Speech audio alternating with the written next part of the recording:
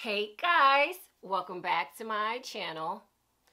So it's winter and I don't know about you guys, but last week we got 2 snowstorms back to back. So of course I wanted to do a winter wonderland for you guys. Now typically when my clients come to me, they always ask for me to use blue with winter wonderland, right? Typically it's for baby showers that are for boys. Now, in this video, I wanted to try something different because I don't want you guys to see the same thing over and over and over again on my channel. So this time I tried the Winter Wonderland theme with purple. So let me know what you think, okay? Now, before we get into the setup, well, actually, this is a tutorial because I walked you guys through step by step on how I blew up the balloons, connected the balloons, and then added my finishing touches, okay? I also tried something different with my finishing touches. So before I get into the tutorial, I just want to remind you guys that if you have any questions on any of the materials that I use in this tutorial, please be sure to check the description of this video, okay? I'm going to list everything that I used in the description of this video, all right? So let's get started. So first things first, I am going to set up my wooden panel so I can paint it, okay? But I get a lot of questions on this wooden panel. So what I'm going to do is I'm just going to turn it around for you guys. I want to show you the back of my wooden panel because people always ask me, why do I paint it rather than putting a cover over it? So let me show you.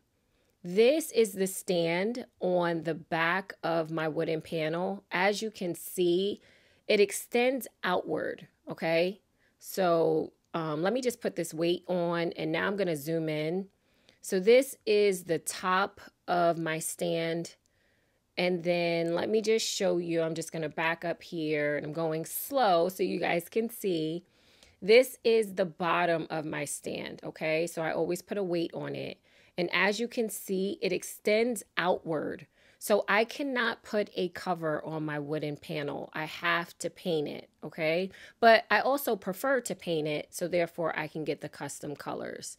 So this is the back of my stand for all of you guys who had questions on it. Now let me start painting.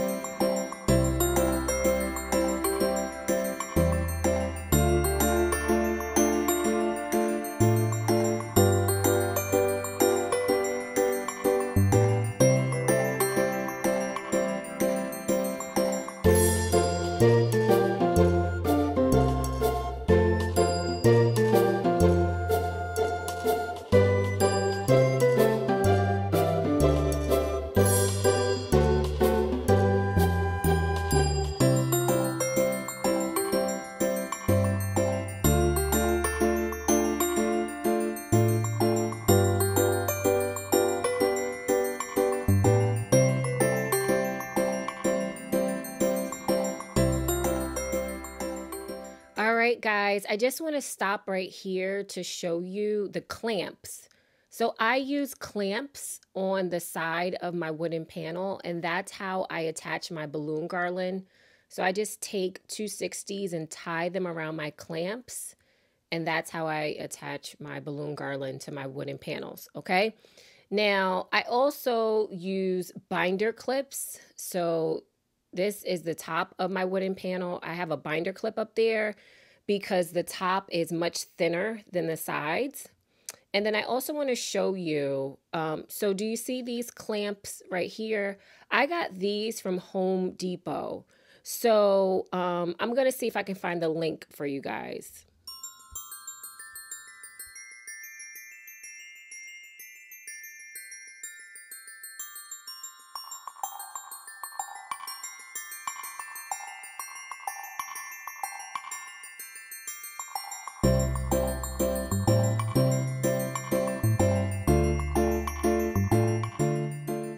So I have some 5-inch balloons here from Tough Tex. This is the color that I'm using, the purple blossom color.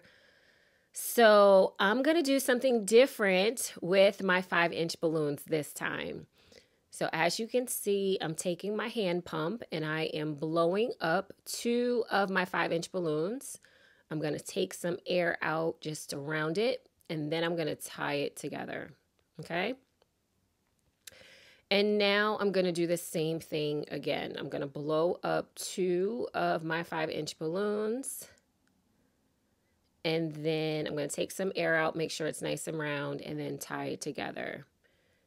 And then what I'm going to do is just twist this together to form a quad. Okay, so here's one quad. Now I'm going to do that again. So I'm going to blow up another quad of 5-inch balloons. I will tell you guys that I'm going to be looking for another pump because this hand pump is a lot of work, right? And I think I'm going to be blowing up more 5-inch balloons than I normally do. So this hand pump is definitely a lot of work. So just stay tuned for that. I'm going to start trying out different pumps. All right, so here's the balloons for my next quad, and I'm just going to twist them together. And now I'm going to take the neck of one of the balloons in one of the quads and tie that to a neck to one of the balloons in the other quad. Okay, so I'm just going to tie that in a knot. And I zoomed in so you guys can see exactly what I'm doing. All right, so now I'm going to blow up more quads and connect them. So as you guys can see, I'm just connecting my quads here. I'm going to start off with using 8 quads. So that's 32 balloons in total. All right, so now I have 2 11-inch balloons here that I've blown up and tied together. And I'm going to tie a 260 around these 11-inch balloons. And then I'm going to take the other end of the 260 and I'm going to tie it around all of my 5-inch balloons, okay? All right, so now I'm going to attach this to my balloon garland using this 260, and then let me show you on this end, I'm just going to tie the necks around the balloon garland.